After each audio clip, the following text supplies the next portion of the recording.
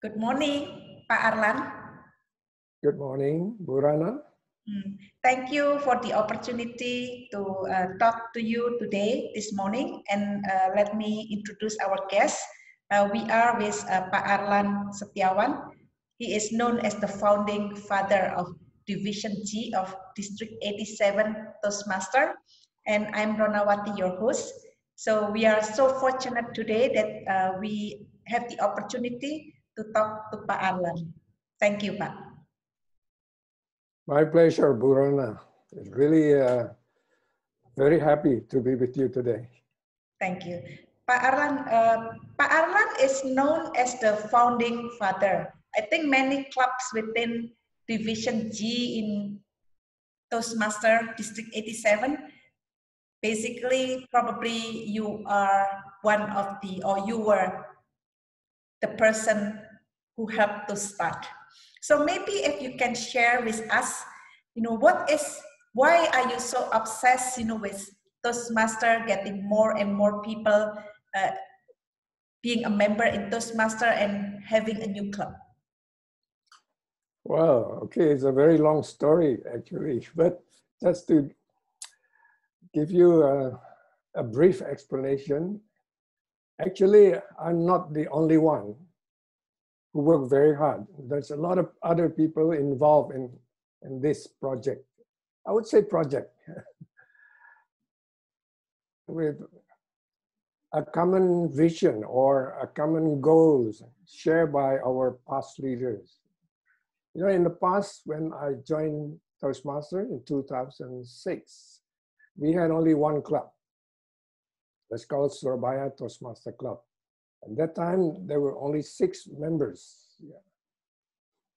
And the reason why we had this dream, because number one, we have to wait very long to get our turn to deliver our speech because there's only one club. It's different from present today. We have many clubs. If you like to deliver a speech, you can go to many, many, many clubs. So we think that, it's so nice if we have 2 clubs or 3 clubs at least. So we don't have to wait that long. The waiting is very long. Sometimes you had to wait 2 months just to get your turn. Not only because very little members available at the moment, but also the evaluators not available.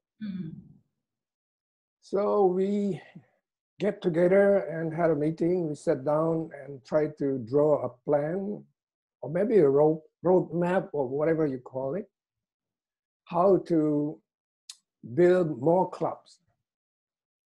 We could start by building an area first, because to build an area, you need 4 clubs, at least. At that time, we were actually as inspired by other places like Medan, for instance. Medan had already divisions. To have a division, you must have at least 12 clubs. So it's very hard, right? So that's our dream. How nice if we can have this area or division. I remember those days, it's very tough. Every time we had a TLI training or leadership training or contest, we had to send people to Jakarta. Now, at that time, the train system was still not very good. They took night train. They left Surabaya in the evening and then arriving in Jakarta in the morning. Then they went straight away to the training, hoping that they could save some money for the hotels. Then at the end of the training, they would go back to Surabaya straight away. The plan is nice. It was nice on paper, but the reality, the time they joined the training, they felt so exhausted, so tired. They couldn't concentrate at all. And the sound of the train was still in the ear. So they said, no, this is torturing. I think we need to have our own division so we can have we can have, our own training, our own contests. Yeah. So that's the starting point. Yeah. So what we did, we tried to develop the roadmap. Number one, we need to build the infrastructure first. What I mean by infrastructure is, it's not like road or bridges, but it's something else. It's more in figurative meaning. So we need leaders, because if you build clubs, there are no leaders, it's no point, because the club will die, because nobody is running it. So you need a team of leaders. If you buy an area, at least 4 clubs, you need at least 8 leaders, because each club probably needs 2 leaders. Yeah. And apart from that, yeah, you also need venue, because venue is one of the biggest challenges in building a club, because most clubs, when they start a club, yeah, they use restaurant or hotel, they have to pay very expensive. And that's one factor that is hampering the building of the clubs. So we try to find ways how to build this club with using available venues. So we try to approach university, because university, they have a lot of rooms available, especially nighttime is barely utilized, it's almost empty. So that's why we tried to approach the university, but it's very difficult because we had no contact. We didn't have any access to universities. Or maybe school is the same. We didn't have any access. Apart from school, maybe courses, like English courses, but they're not interested. So we tried to think of how to get access to universities. And it so happened there is this ex-ministers or former minister of education, very high profile person, yeah. Professor Wardiman Joyo Hadikusumo. Professor Wardiman Joyo Nagoro. So we tried to approach him. Yeah. Actually, I didn't know him at all. Yeah. So I just dare myself to call him. Wardiman, my name is Arlan. I'm from Surabaya, and we like to build clubs, and we understand that you are the expert of building clubs. So will it be possible if I can spend some time with you just to get some pointers from you, perhaps, how to build clubs? And the reception was extremely well. He said, why don't you come to our club meeting on Wednesday? Start at 7 o'clock. So I went to see him, and from then on we became good friends. And it so happened that Professor Wardiman is a very active Toastmaster members. He built so many clubs, and he also liked to give seminars, also in Surabaya. So he accompanied me to see the rectors of the universities, just to introduce Toastmasters program to the universities. And the response is very, very good, because most universities said, oh, this is something good. I think it's very important for us to build the clubs too. And you know what? We could build so many clubs because of that. We build, you see there are 2 clubs, ITS, and then UPH, and also the schools, Margie, and IEU clubs. So within a very short time, we could manage to build at least 8 clubs. Can you imagine? Yeah. But what happened to those clubs? Okay, actually, Wardiman, Professor Wardiman said, well, it's very difficult to build a club that can last long. especially corporate club, because like what they say, there is an expression, easy come, easy go. You know, what is easily achieved is also easily lost. Yeah.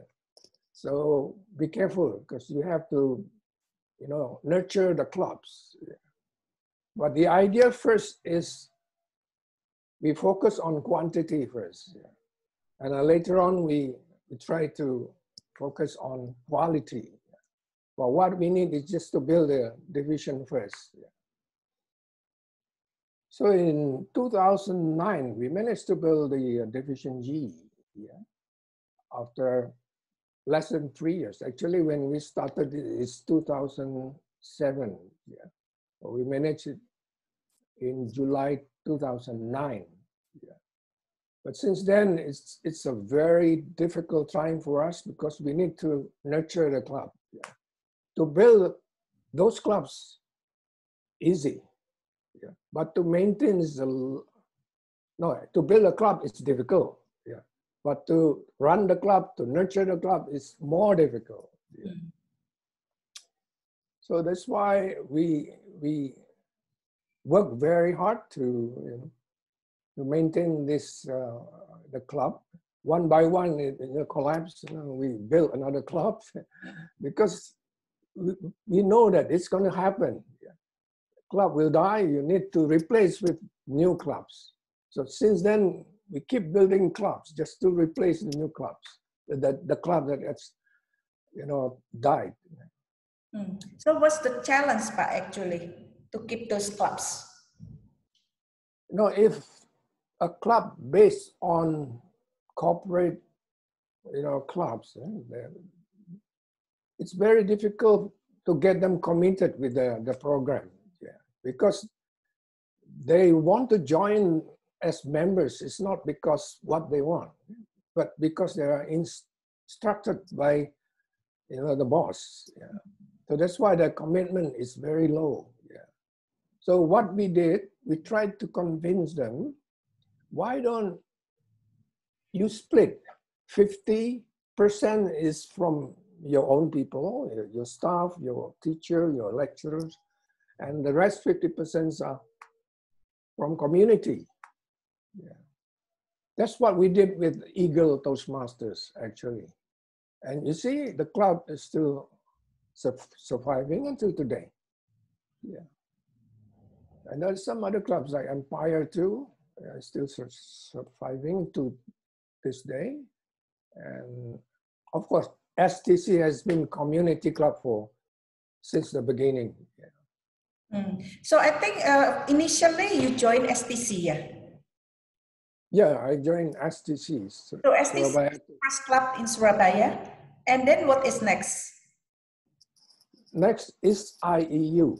It's a university. It's Indonesian European University. Okay, IEU. Okay, I remember that university. Yeah. Yeah.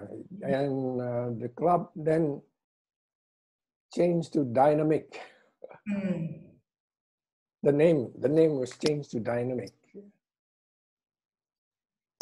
And so now from those clubs, basically now survive, we have about how many clubs now in Division G? When we started, we had 15 clubs. Yeah. At the end of the first term, we still managed to have 15 clubs. Now we only have 10 clubs. So that means we are short five clubs. But also changed, yeah, because the universities one do not exist anymore. So basically now... Yeah, sometimes, they change the name. And then from a closed club or corporate club, they change the community clubs.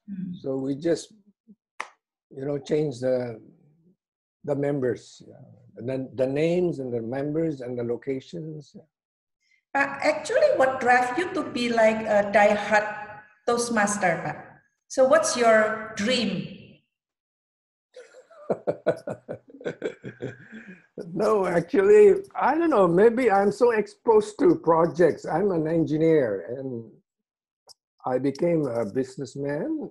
It's also very much involved in projects. You know, sometimes we build like pipeline and construction.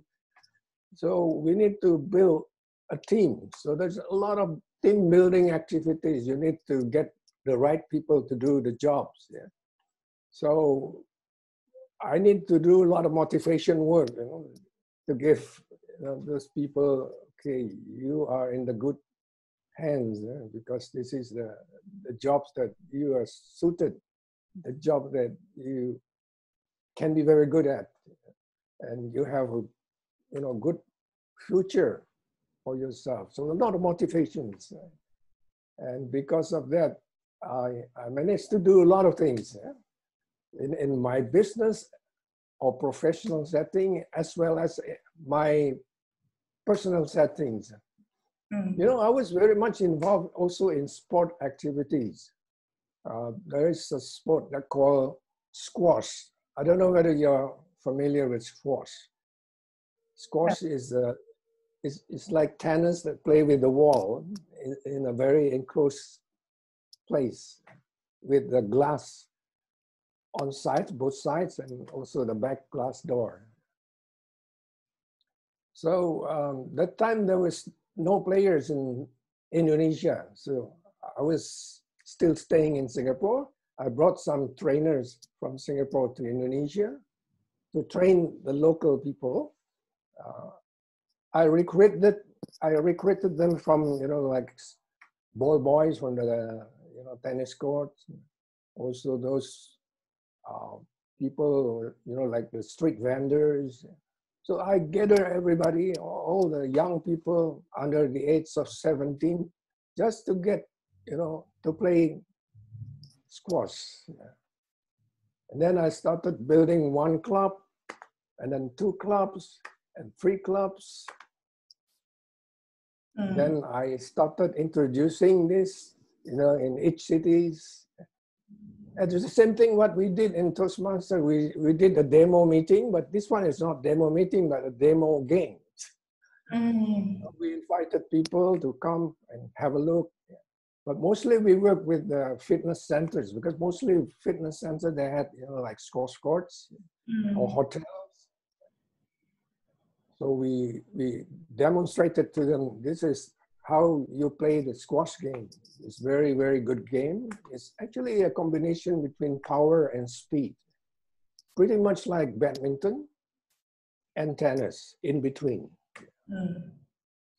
Then go ahead. I try to develop not only the games, but also the infrastructure, like I mentioned earlier on in Toastmasters. So I built the associations. And we built the first association that names Indonesian Squash Association, because you must have at least 13 provinces. And there's a lot of roadshow to demonstrate this. And finally, we managed to build our association, and then included our association in the sport councils. And now the association has been in existence for many, many years, and it's running itself because the system is already there. By building this Toastmaster, actually, what benefit do you get? Wow, a lot of benefits. Well, just to give you one benefit is your personal development. Because if you build a club or this division, for instance, you meet a lot of friends, and you have a lot of opportunity to develop yourself, to hone up your communication and leadership skills, because the facilities are there, available for you. It's up to you whether you want to use it or not.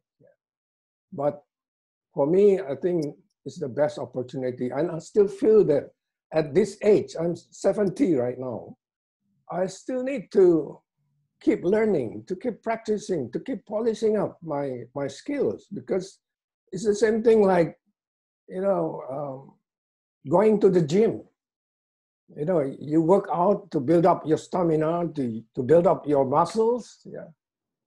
And once you have your muscles, your stamina, you think it's done. You stop doing it.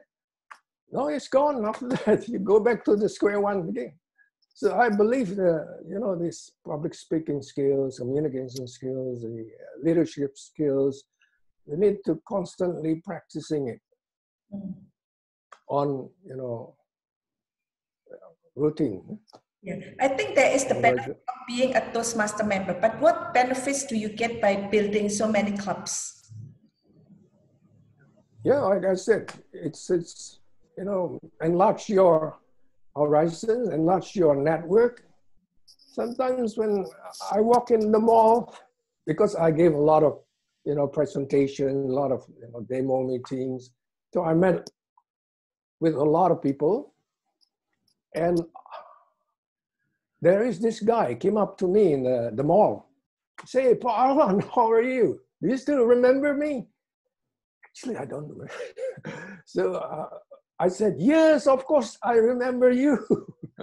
And we had a chat, and after a while we split, and I was trying to recall who the hell is this guy. So there's a lot of friends you can never imagine. And if you want to build something, you have the confidence already. Now, recently I built, and that's not a necessary, it's a business community called BizCom. And that was 2014, when I just returned from UK. Yeah, so I founded this BizCom together with some friends. It's not only me. Yeah? The same thing with Toastmasters. It's not only me, because you need a team to build. You cannot do it alone. Yeah. So, if you can also share your Toastmaster journey, and it's your turning point actually. Like I mentioned earlier, I joined Toastmasters in 2006. To be honest, I didn't know much about Toastmasters. At that time, Google was still in the early stage, so not much information you can get from Toastmasters. And I received the invitation to join Toastmasters in the morning. Yeah. So this lady called me, Arlan, there is this Toastmasters meeting. So would you like to attend this meeting? Because there will be two good speakers, one from America and the other one is from Singapore. So I tried to figure out what Toastmaster is, but I couldn't get, what the meaning is. I couldn't get it from Google either. So I tried to just figure out myself, oh, maybe this is, like Kung Fu Master is a specialist in Kung Fu, so Toastmaster might be a specialist in making toast. Maybe they're selling toaster or something. No point. But then maybe it's good to see, just to have a look. And then I will sneak out, because I thought it was a big meeting with music, with food.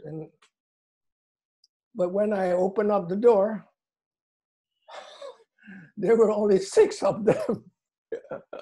And I got trapped inside. How could I escape?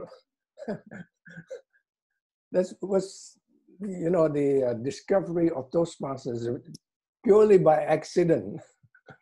But then I went, to take part in the table topic, and it was stupid of me actually. I said, well, because I delivered the speech, which I didn't understand myself. I was so nervous, I was stuttering, I was mumbling, and then my words are overlapping, and it's so messy, unstructured. And the strange thing, these people, they said, you are very good. You are very good. You could be a good speaker if you join our program, if you're serious, with a little bit of investment. And I started talking about money, this is only $4. That time $4 or $4.50 as the monthly dues. Yeah. And I said, wow, it's not very expensive. Yeah? It's no harm joining it. You know? And they said it's a very good program. If you want to study public speaking, this is the place. Yeah.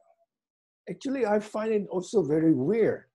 You know, people clapping for no reasons, you know, and people shaking hands, and the same person for so many times, and sometimes 2 times, 3 times.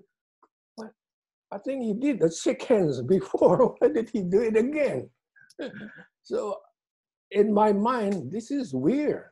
This is like a cult, you know, cult, you know, the underground movement, you know, mostly in the dungeon or in the basement, you know, dark and very dark room. Because that time the room was also very small. It's only maybe 4 by 6, very small and very tight. Only 6 people. And these people were clapping all the time, clapping. It's very weird. But anyway, I finally joined on that very first day. On that very first day. Actually, I felt like getting married on my first date. What transformation do you feel, Pak, before and after you joined Toastmaster? Sorry, what did you What say? transformation? Oh, transformations. Yeah. You know, before, you know, in my business, I'm selling equipment, something that costs very expensive and very difficult to sell. You know, it takes meetings after meetings, presentation after presentations. Yeah.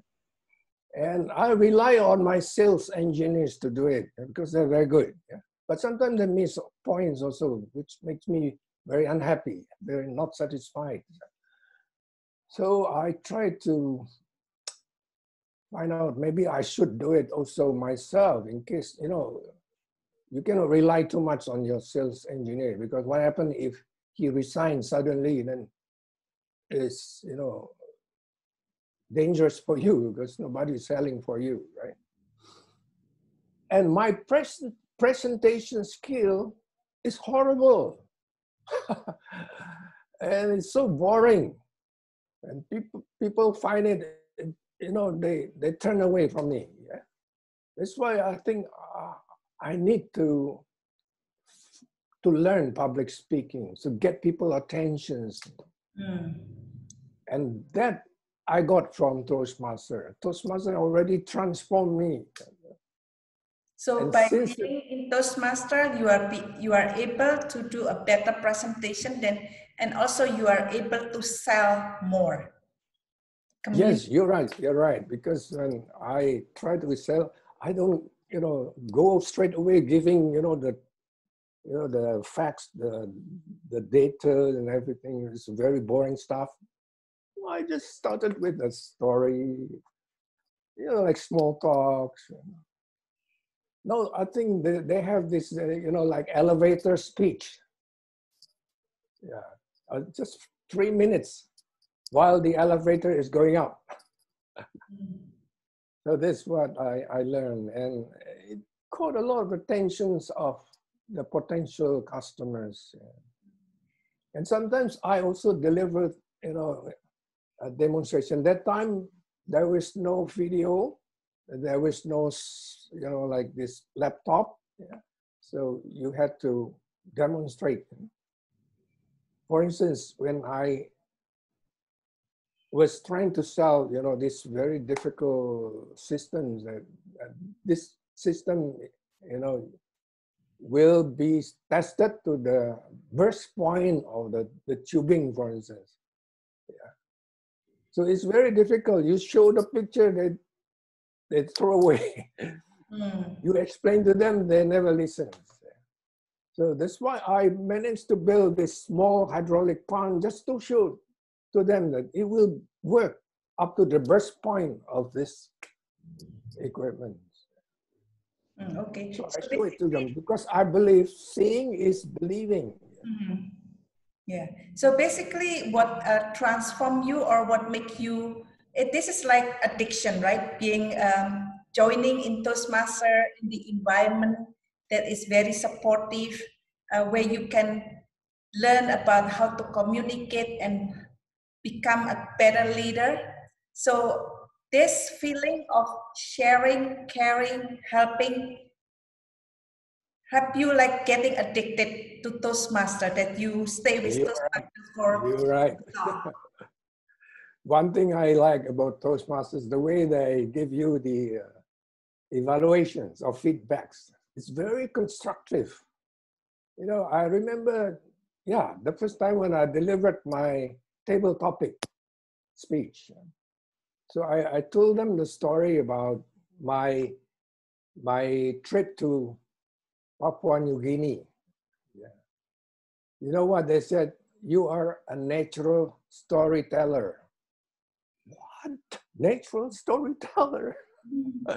But I didn't believe it actually, but then I kept using it, you know, the story in my speech. Story. You know, that's what they do to the small child.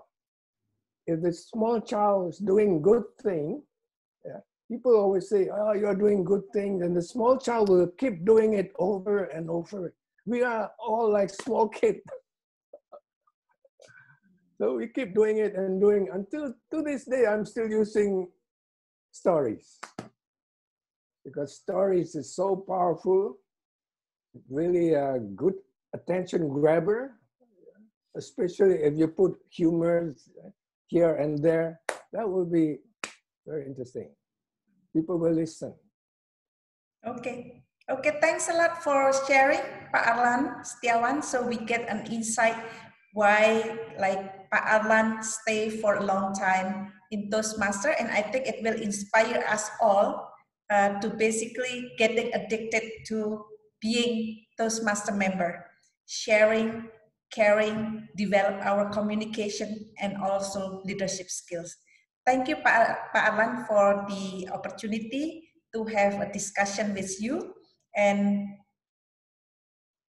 if you have anything else that we have not covered and you would like to share with us before we close, thank you.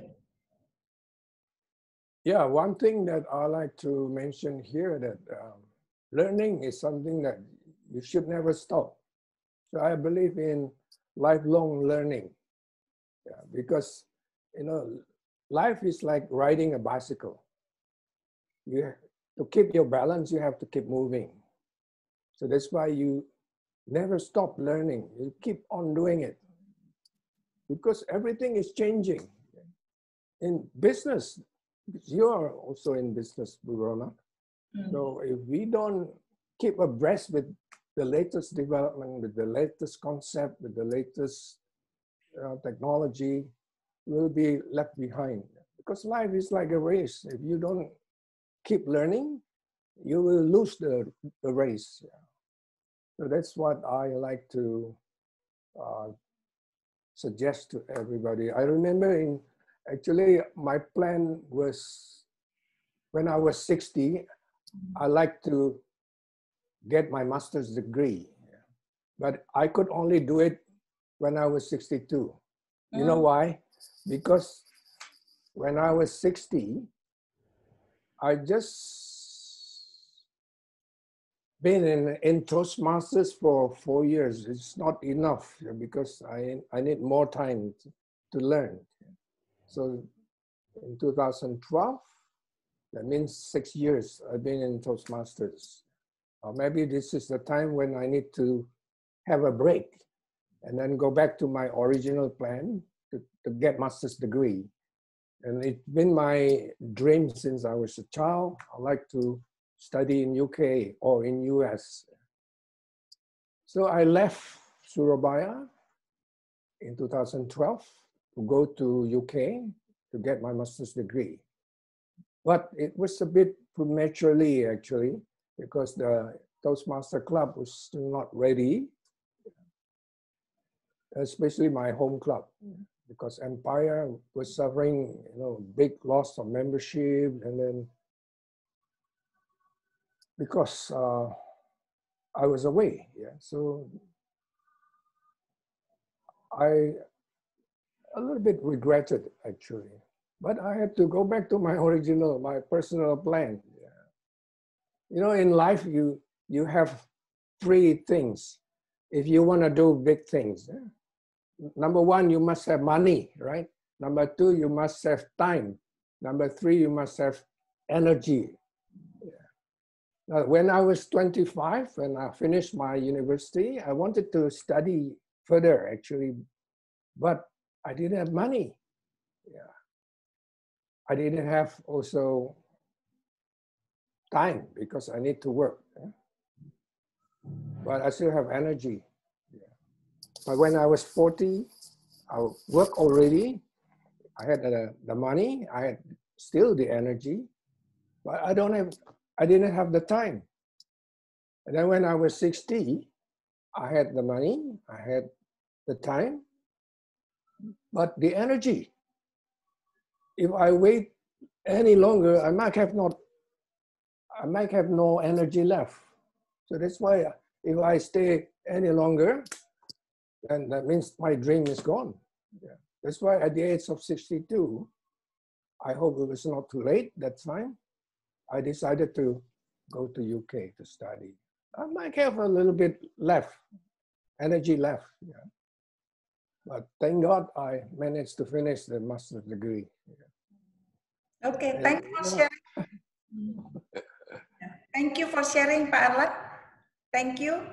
My pleasure, Yeah. Burona, my pleasure. It's really happy to share. Have a nice day. Thank you. You too.